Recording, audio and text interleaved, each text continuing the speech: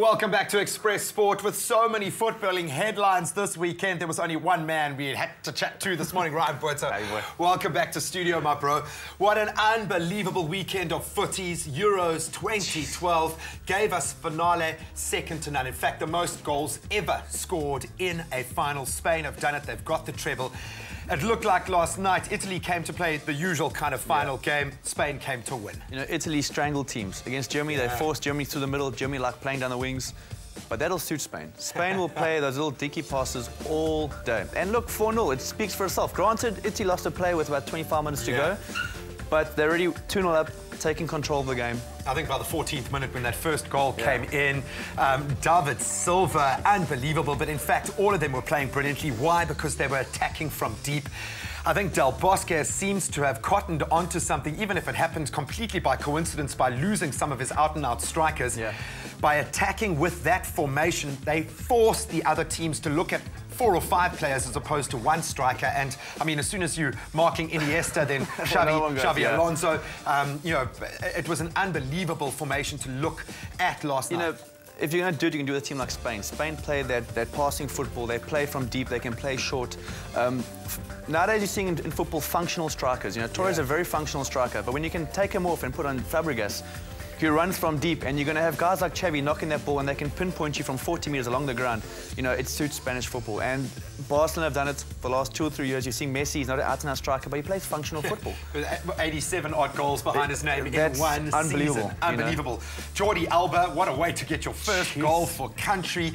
And you talk about coming from pace. He really did hit that ball at pace. Beautiful strike. That's the thing. You can run from deep playing for Spain, and you're going to get guys like Xavi or Alonso who are going to knock that ball and find you from deep. And the run was there. Italy play very flat in the back, trying to squeeze, like I said, squeeze teams and hoping for the offside trap, and it just didn't work against Spain. Yeah, unbelievable performance there. I think Iniesta, for me, as always, the standout player. He didn't get the goal, but he was the playmaker. He's brilliant. I mean, if you look at the passing stats, every game he's 80 to 100 passes a game. You know, he held that ball up so well. Pirlo has been raved about for Italy this whole tournament, and he looked mediocre. Playing against Spain, when you got guys who can all do that passing range and do it 9 out of 10 times accurate, you're going to look mediocre. And unfortunately, he's a fantastic player, but Xavi and Iniesta, they just made him look standard average. I have to ask, your player of the tournament, all things said and done, of course, Fernando Torres gets the golden boot, despite his lack of form, let's say, in the domestic league. Now, this is the guy that everyone's put down saying his career was done after his bad start at Chelsea, and he's just shown exactly what a pure professional he is. You know, to come off the bench and still be top scorer, it's special. But for me, you know, Iniesta is always going to be spoken about this. There's so many players, to pick out one will be very difficult, but Iniesta, for me, he's had a fantastic tournament, and he's sort of led Spain from the front. Yeah, unbelievable performance. So, Euros 2012, done and dusted. We can bring it back to our local footballing league. So much happening here. Let's start with the man now at the helm of Bafana Bafana, someone you know really well, and I know you share a huge amount of respect for him. Gordon Ingesund takes the reins. I don't think a huge amount of surprise there. He really has earned his stripes. You know, he's been knocking the door for a long time. Years ago, he brought Santos, who were a relatively unknown team, and they won the league under Gordon. And he's a player's coach. He gets the best out of his players. He's brought guys back like Chabangu this year, who were written off, injury-prone, party boy. He's brought him back and he's played some phenomenal football. And this year, he finished second with Swallows, who were a team filled with unwanted players. That speaks volumes. Yep, and what a way to start your tenure against Brazil. He's got a tough ask, but he's been given the mandate to take us to 2014. Let's hope he can do it. We'll chat to him later this week.